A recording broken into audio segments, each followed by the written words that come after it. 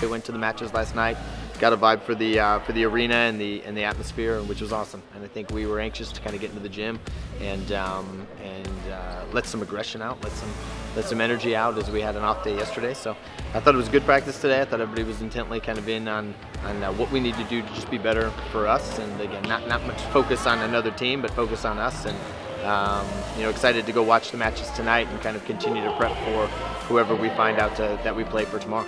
Yeah, I think the big thing for us is, you know, as you're sitting there waiting, you've got to kind of manage whether it's the jitters or the expectations, and you've got to kind of we've got to be ready for, you know, point one of that match. You know, we're going to be going into whomever we play is going to have played a little bit before, and so we've got to be able to take a deep breath and be patient, but at the same time be ready to go right from the get-go, because our first few points in the MAC tournament will be somebody else's possible first or second match, or second or third match kind of in the tournament. So that's something that we want to be ready right out of the gates.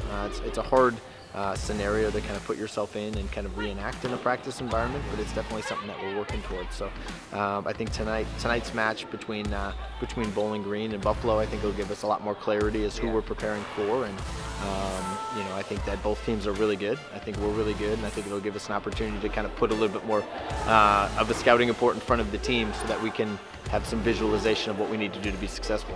Hey, Chippewa, 1, 2, 3. Chippewa!